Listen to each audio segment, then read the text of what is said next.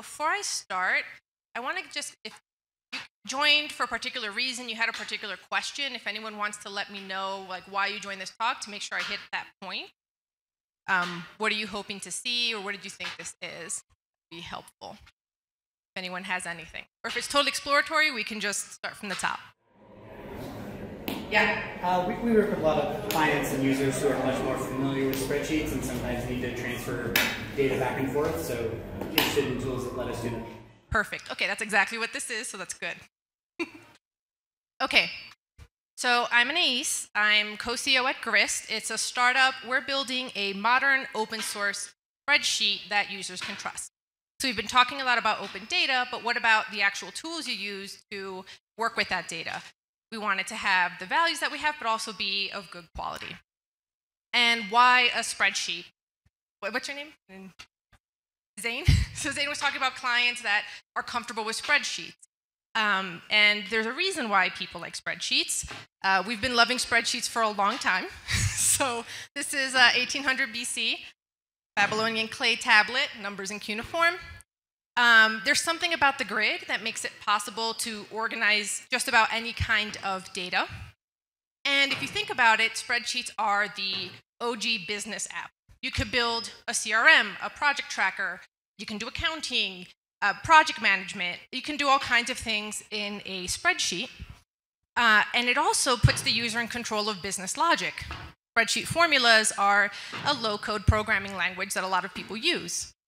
And a spreadsheet is self-contained. When you send somebody a spreadsheet file, it has the data and the business logic contained in that file.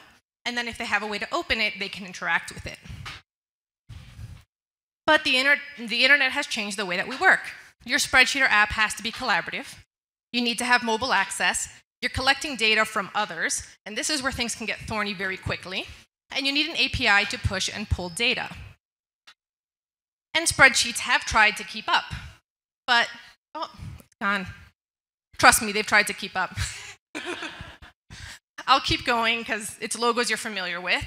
The more classic spreadsheets, like Google Sheets or Excel, they're spreadsheets. They have all of the benefits that I just mentioned, but some of the drawbacks are the data is not structured, which means if you're connecting it to other tools, somebody goes in there, changes the structure, and the whole thing falls apart. The data is not relational, though I've seen people spend weeks or months trying to make it relational. Very impressive. And I don't tell those people about Grist because it's like telling somebody who stubbed their toe and is pretending it doesn't hurt that you know it hurts. So I'm just like, sure, you're very cool. So they make it relational, but then the data organization's not very robust. And also the collaborative part, your user access controls are very blunt. So you could hide a sheet, you could password protect some cells, but what people end up doing, it's people who have less privilege, they get copies of a piece of the data to fill in and then send to somebody, probably a woman in some department who's consolidating it every single month, and if she's out of office, no one knows what the data is. And then you also have the spreadsheet database hybrids, like Airtable and Monday. In many cases, they're just not spreadsheet enough. They don't have the spreadsheet shortcuts that you're used to. They may not feel enough like a spreadsheet, so it could be a barrier for some people to adopt them. And also, my pet peeve, they don't handle undo, redo very well. Also, they're very limited in their formula support. So in terms of the business logic, data analysis, and processing, it's very limited on that and on those kinds of tools. And also, if it's in the cloud, your data's locked in. So if you want to get something out of Airtable, you're taking every table out as a CSV. You can't just take your whole database, which means you can't share your solutions with others very easily. And do you really feel like you own your database that you built? So here's what we're doing. We're going to start with the values. So Grist is open source, respects user privacy, secure, can run everywhere. So we have our SaaS, but you can host it on your own servers. There's a desktop version as well. And the data is very portable in popular formats. So you can export it in CSVs and Excels or as a .grist, which is based on a SQLite. So what you're building in Grist, even though it feels like a spreadsheet, is a SQLite database. And what I have in this box over here, it's so our biggest customer and partners right now, it's actually the French government. They're building something called La Suite Numérique, which is fun to say. And They have a mandate to move away from closed source proprietary software, and they're building a whole suite that they're calling their sovereign suite. Grist is one tool there. So for example, they use TChap instead of Slack because it's open source, Outline instead of like Notion or Microsoft Word, and then Grist is their replacement for like Excel and Access and that kind of stuff. And then this picture was from Vivatech. It's like the CES of Europe, happened last week. The guy who runs it talked about it, and it was very cute. He said Grist is the crown jewel. We're like, ooh, so yeah. And on the tech side, like I said, you start with a simple spreadsheet. We abstract the relational data part of it for you, so you don't need to know what a foreign key is in order to start building a relational database. And then there's the data app component, where you can link different views, and I'm going to show you, but you can link different views in a workflow that makes sense to you, because you're the domain expert in how this should work, but the data is still structured in a SQL-like database that can connect to other tools or be exported or shared. And this stops people from doing things like merging a bunch of cells. You can't in Grist because it's not a good idea. But that's what people are doing in Excel. When they're merging cells and adding colors, they're trying to make a visual dashboard. Okay, cool story. Is it any good? Oh, I was disconnected from the internet. Reconnect. Okay, so here we have the simplest thing. This is Grist, and actually this is the text really small? Should I zoom in? Okay, so this should just look like a spreadsheet. So I just imported 2 CSVs. For this example, we are a nonprofit. We're working with people in legal, housing, or food insecurity, crisis. We have a table of clients, and instead of the ribbon on the top like in Excel, we just kind of have it on the side here. And you can see, like in a database, the fields have a particular type. So this is a date column, or we can have text, or we can have choices that you select from pre-filled values. So that just to keep data clean for values that are repeated. So here's all of our clients. And we also have intake information. When a client comes to the office, we take information at that point about their need. So a client could come more than once. So in row 3, we have Aisha, and she's also in row 13. So we should relate each intake to a particular client. That's just a different column type. So instead of date or text or choice, it's a reference. In this case, Grist is already making a guess because it sees there's values in another table, so it's just a little magic for us. So I'm going to apply that, which means now when I come in here, I can select from existing clients, or I could start typing a new one. But if I were to add a new one, and then need to add client information, and I don't want to go to a different page to do that. So before I do that, let's get to the dashboard building. So let's say I want to see, when I click on an intake, I want to see that client as a card that's easy to fill in and edit. So I'm just going to go ahead, add to this existing page as a card, the clients, and it's letting me select because of that reference. So Grist knows there's a relationship between these 2 tables. So now, as I click through the rows, it'll start updating with that client information. And I can drag and drop and make this look nicer and just make it more friendly. But the key thing is, even as I'm using views, the underlying structure remains the same. So if I add a new thing here for Aisha, I can see her existing information. Also, you might have noticed this automatically filled in. There's something called trigger formulas. It's like a regular formula, except it only updates on either when a record's created or updated, and then it's stored as data. So it's good for, like, if you want to put like a unique identifier on something, have it generate and then not recalculate on reload. So I could edit Aisha's email here. Or maybe somebody new came. So I'm adding this new person, and I can edit here, and they were born today, happy birthday. And the cool thing is, if I were to look at the client's table from any view, but we'll just go to the one that's already convenient, I can see this new one was added, and I can see the update to the Aisha record that I made from a different dashboard. So people are working in something that feels like an app, but the data remains clean and structured. And this is the very heart of what Grist is. It's way more extendable from there. So let me show you, what if this was built out a little bit more?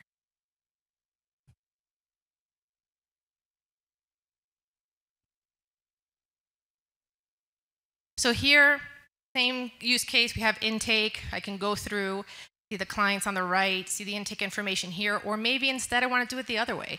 I want to click on a client and see all of their intake records. There's some conditional formatting when a row lights up if something is urgent.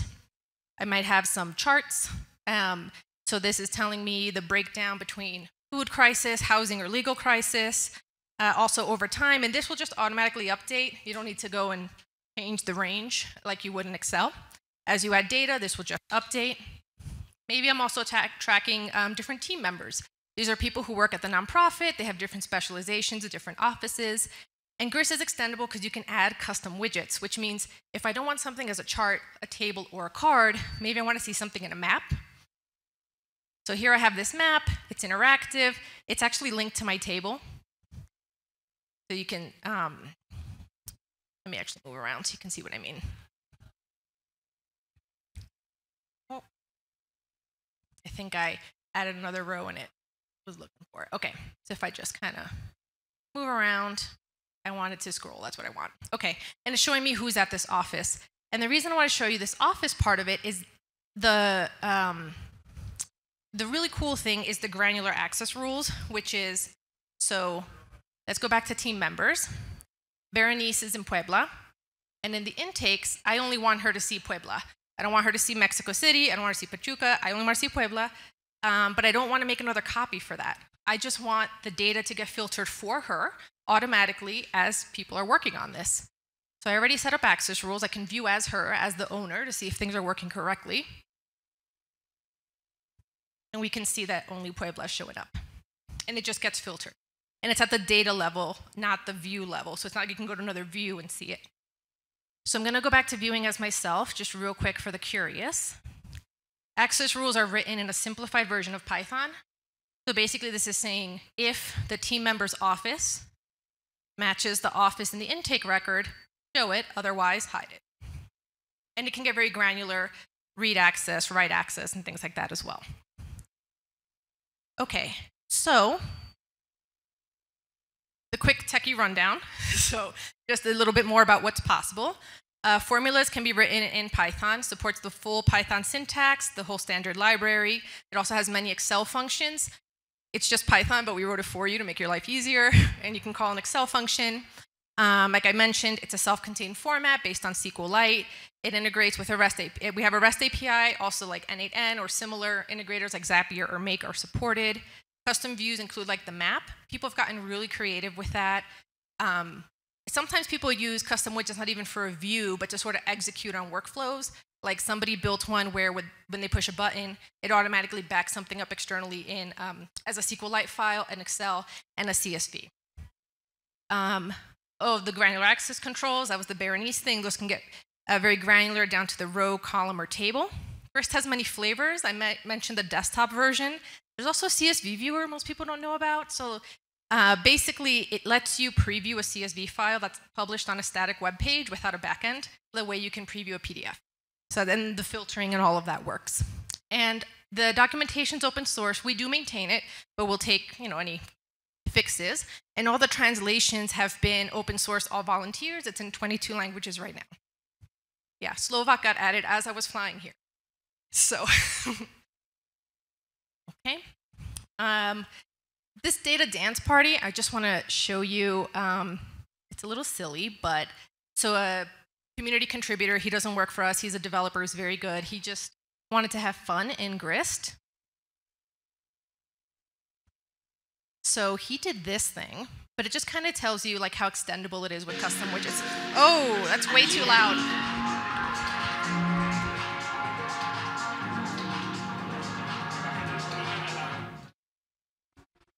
I did want the music, but not that loud. Okay. The point is, what he did is he embedded a music player. That's not doing anything, it's just reading something. But then he has this where he's using something called Paysage to basically visualize red, green, and blue and create bubbles. He just did this for fun and also to play with what you can do with Grist if you really want to extend it. I'll just kind of jump ahead. Yeah, it's just fun. This is the data dance party. Okay. Okay. And then the very last thing, so that's good timing, we're here. So, oh, and this QR code, this is just a little Easter egg. We take April Fools too seriously. So there's been talk in the past about how like CSV, it's widely accepted, widely used because a lot of applications will use it, but it has some drawbacks. And there's been arguments out there that instead of using commas to separate it, using like the poo emoji would be funnier and actually better for technical reasons. This QR code takes you to a blog post that we wrote when we made this. Like this works in Grist. You can import and export do separated values. So we took this idea that we didn't come up with the idea, but we implemented it because it was April 1st. So we had to. Yeah, and then here's a QR code if you want to request more info, which is a form. It has native forms as well. Or I can give you a business card. Any questions?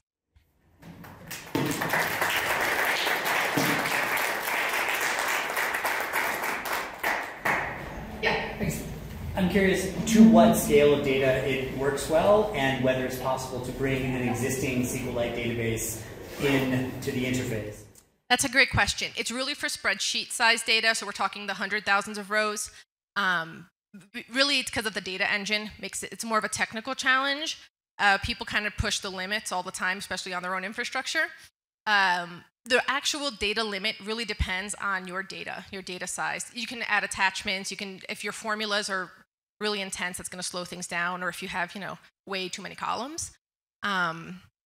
So yeah, really for 100, you can't attach an existing SQLite, but what users have been doing, it's for example, one is an insurtech company. They already have a Postgres database that has a bunch of like pricing information, and they need pieces of that to go to an interface that their actuaries can use to work with that data, make updates, and then send it back to the database. They use Grist for that, right?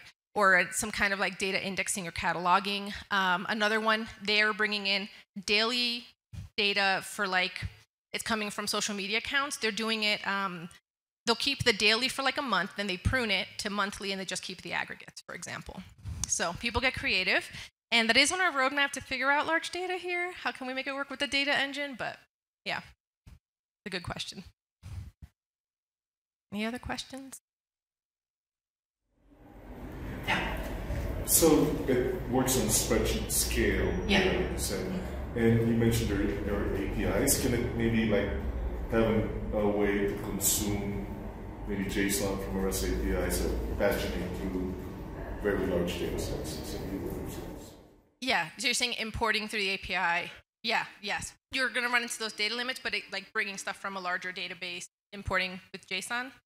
Yeah, that's important. Yep. Any other questions? Just kind of your QR code. Oh, yeah.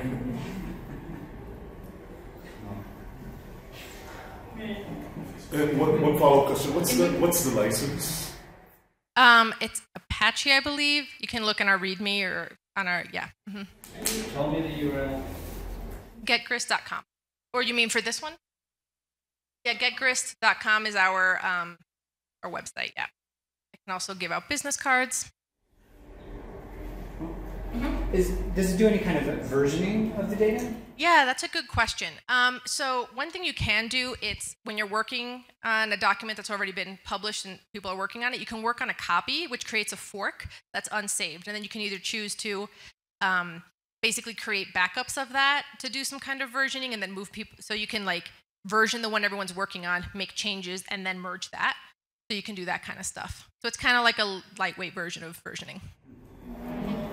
Can you speak a little bit more about the standalone desktop version? That's something I run into a lot with CSOs and nonprofits where there's real security concerns, and tools like this, where you have that option, is super valuable. Can you speak some more about the sort of limitations or how it runs? Does it need a certain amount of like horsepower, or is it just download as app? It seems to work fine in low resource settings. Yeah, download as an app works fine on any personal computer. It doesn't require a lot of resources. It doesn't sync yet. That's on the roadmap. It's really just for personal use on your desktop. It doesn't like sync documents. Yeah, but you could work on something because it's very portable, export it, and then put it somewhere else, or like, you know, as people do now with spreadsheets. Yeah. Okay. Is there any kind of audit log or a way to see what who has made what changes when they use the interface? Yeah, so there is an activity log that shows who edited what. I want to make that better. So like technically it's there, and there's also if you set it up on your self-hosted instance or on our SaaS, it's already enabled. It also takes document history snapshots every few minutes, and then it gets kind of pruned over time, which is great because you can go back to an old snapshot if somebody really messed something up and just restore. So that part's great. But yeah, for the activity log, there is one. I basically want to make that a special table that's filterable, exportable, and just make that better without having it affect your data limits. Thank you so much.